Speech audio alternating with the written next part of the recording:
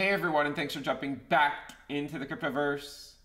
Today, we're going to talk about Ethereum, long consolidation.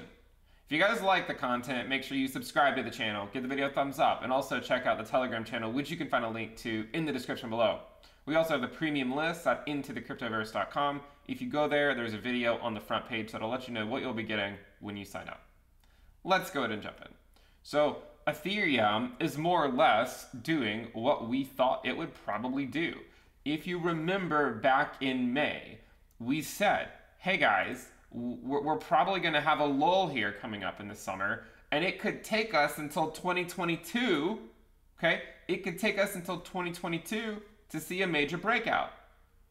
Now, these statements that I make typically don't get a lot of praise because, again, when you're making money every month, when you're watching Ethereum go up, last year and then going into the first and second quarter of this year, if I'm telling you when we're up here that, hey, this is not the run, right? This is not the run that's going to take us to 10K. That's a future run. This cycle, I'm not saying it's going to take 5 years or something, but it was never going to be this run.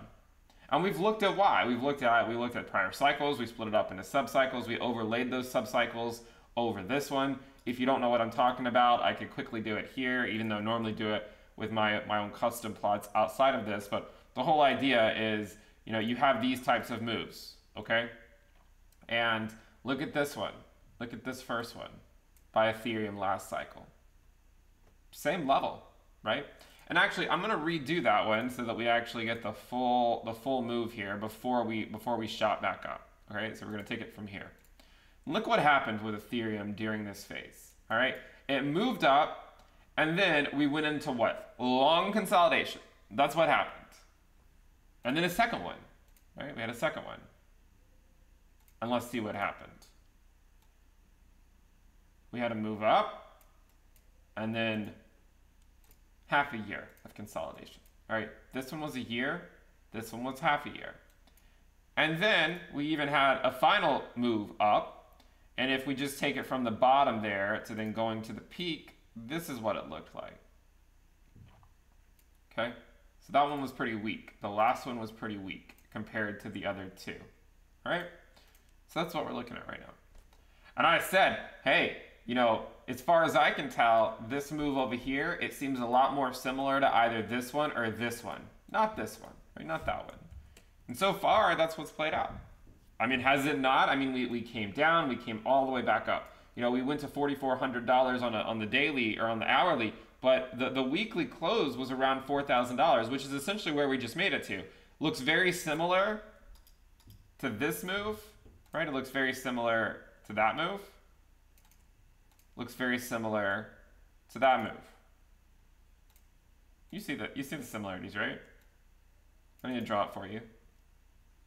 Does not look similar to this one though, at all.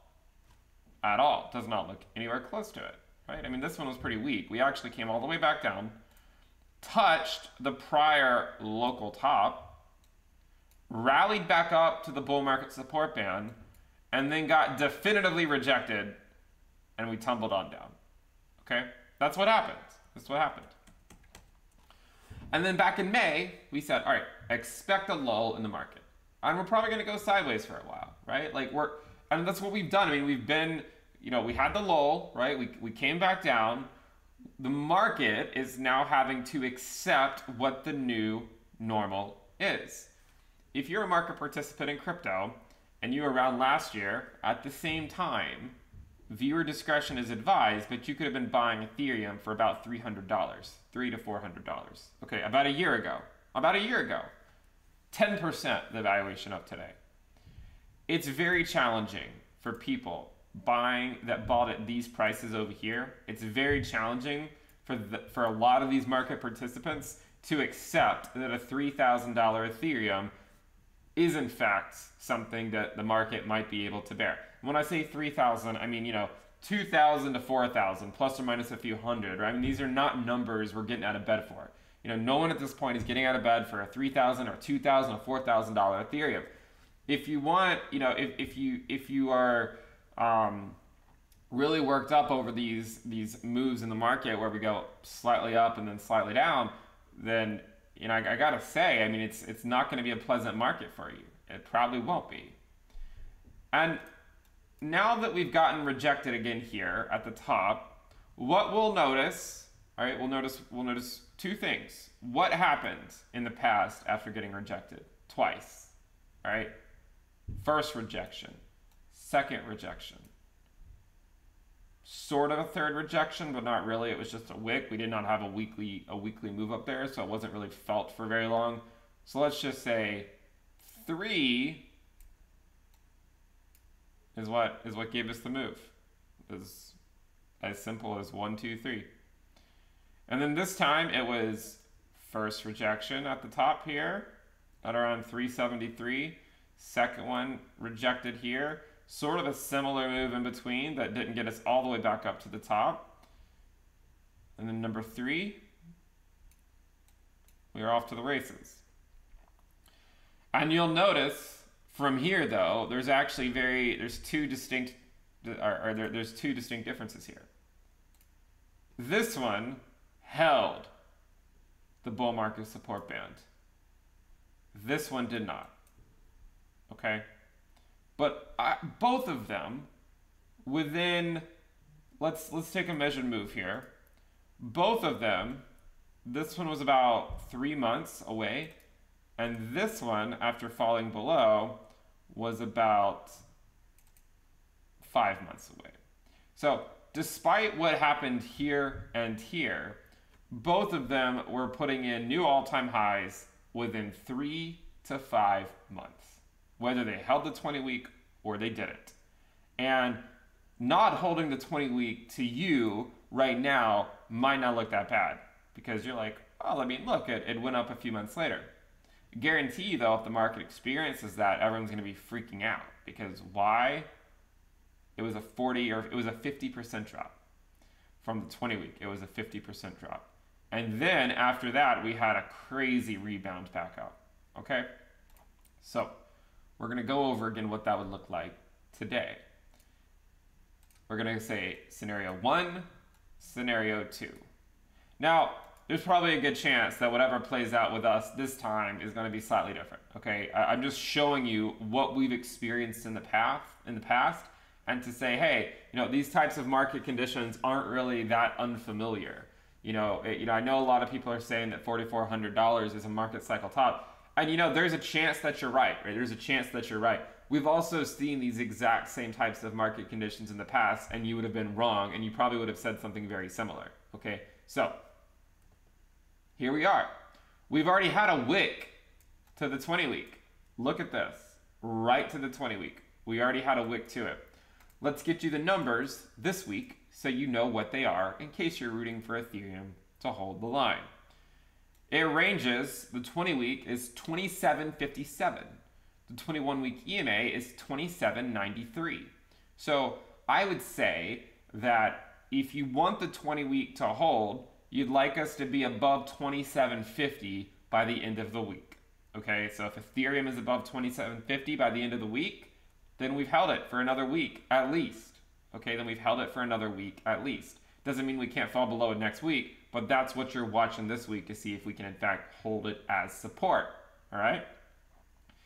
And if we do hold it as support, look at this from 2017. We rode that 20-week moving average until the very end of November. That's 2 months. That's 2 months from now. So what did I say all along? The Ethereum move, typically a strong Q1, and it can go into a strong Q2. You can have little bunny hills at other times during the year, but historically, Q1 and Q2 are the best for Ethereum. This is just what history shows us, is that Q1 and Q2 are the best. This move here it started in January. This one here started in January. This one here, surprise, surprise, it more or less started in January. So, when we said back in May to expect the market to calm down for a while, I said expect for long consolidation, despite the fact we went down to $1,700, and then during this rally, everyone was saying, well, what happened to having longer to accumulate? I mean, again, no one's getting out of bed for a $4,000 Ethereum at this point. We've already seen it twice, okay? I don't even know if it deserves a house anymore, right? We've already seen it twice. We want to see a $5,000 Ethereum. That's what we're interested in, a $6,000 Ethereum. No one's going to get, I mean, some people schedule their Forbes interview when Ethereum's approaching 4K, and I say, you got to cancel it, right? You got to cancel it. We're not there yet. We're just simply not there yet. So, scenario 1 would be holding the 20-week. And what that would look like, the 20 weeks probably going to keep doing something like this, It would basically mean, something like that, maybe close to the end of the year, and then breaking out in December, January timeframe. Some of the moves by Ethereum against Bitcoin or against the US dollar, they have happened as early as December. Okay, we typically say January because that's more or less when they happen, but there have been a couple here and there. I think most of them have happened in January, but I think there were one, maybe two, that actually started in December. So this is what I would be looking at as a very bullish scenario. Okay, this would be a very bullish scenario. The other scenario, the not so bullish scenario, but still assuming we break out next year, would be falling below the 20-week. And if we fall below it at, say, 3K or something, and we have a catastrophic drop to what happened 2 times ago, it could take us down to $1,400–1,500. I mean, it's insane that something like that could happen, but still more or less be in line with what happened in the past, and now no one bats an eye at it, right? No one even talks about this because they just look at it like one major bull market. But look, this was a 50% drop below the bull market support band. A 50% drop from where we crossed below it. So that would be 2 scenarios. Here is a conservative bullish scenario. I would say a realistic bullish scenario. Here's a scenario where it could be a quite a punch if it happens. If something like this were to happen. What would cause Ethereum to drop like that? Well, what would cause it would be Bitcoin having some major capitulation below the 20-week SMA. If Bitcoin had a capitulation below the 20-week, and then we had a March 2020 type experience where it did something like this, and we don't hold the 20-week. Okay, so 1, 2, 3, 4, 5, and then we were off to the races. So 1, 2, 3, 4. If it doesn't hold, right? If the 20-week doesn't hold, and we get some major 5th capitulation here, number 5, right? If we get some capitulation here, that is what could take Ethereum down to those levels again. That's what it could, that's what could take it back down to $1,700 or something, or $1,500. That if Bitcoin failed to hold the 20-week, had a March 2020 like capitulation, or a December 2018, November 2018 type capitulation before moving back up, that is what could cause that type of a capitulation that we saw back in 2016. But it still didn't stop the following January Q1, Q2 from being very explosive. In fact, you could argue that this type of a move here helped fuel the rally. You could argue that. One might say that helped fuel the rally. Regardless, my thinking is this. There's a decent chance, I believe, that Ethereum will do well in 2022. Okay, I do think it'll do well. And I've told you guys for years that I think the cycles will ultimately lengthen. Okay, there's a lot more coming for Ethereum, especially next year, right? There's more coming for Ethereum next year. We've already, we're now burning ETH. There's going to be, there's going to just be growing ecosystems in terms of DeFi. There's probably going to be more people figuring out what the utility is behind NFTs. I don't see us slowing down here. I mean, worst case, I would say we could have a capitulation down if Bitcoin fails to hold the 20-week. But that's sort of one of those panic scenarios where rather than selling the dip, it would be more advantageous based on historical data, not that it's financial advice, to buy the dip. Okay. And so I don't necessarily want something like that to happen, because those types of moves certainly freak people out. But let's just always keep it in the back of our mind that if it does happen in Q4, then we've seen it before, right? We've seen it before. It did not stop us from continuing on the following year. And I would say that, the more bullish scenario also has a good chance of playing out, where we just hold the 20-week, right? Where Ethereum just holds it and we don't fall below it, right? There's a chance that happens. There is a chance that we, in fact, hold the bull market support band as support and we don't fall below it, okay? By the way, even if we do fall below it, as long as it's only on the daily time frame, then we're still theoretically okay, as long as we get back above it by the weekly close, okay? And we can still contend that we're above the bull market support band. I wanted to give you guys a couple of realistic scenarios here. With Ethereum, I feel like I'm the good guy in Q4, Q1, and Q2, because or say the beginning of Q2, because I'm generally bullish on Ethereum. And then once we get to the second half of Q2 and Q3, I tend to not be super enthusiastic about it, just because I know that it's very unlikely going to do anything. This is just based on historical data. It's just unlikely to do anything during those times. And then you go from being sort of like the good guy promoting pushing that it's probably going to appreciate in the short term, so the bad guy that's telling you, hey guys, probably not going to do anything for a while. People get upset. But then, by the time we get to the end of the fourth quarter, man, whatever happens, right? Whatever happens between now and December, I'm probably going to be very bullish going into January. All right, I'll tell you that right now. Whether we hold the bull market support band or not, whether we hold it, whether we drop below it, going into January, I'm probably going to be really, really bullish. And in fact, I'll be bullish either way. I'd be more bullish if we don't hold it. Why? Because then we have more room to move back up. Like if we drop back down to say $2,000 or something, we have like a capitulation down to 2K. Man, it just gives us more room to move back up to the upside in the event of lengthening cycles ultimately panning out.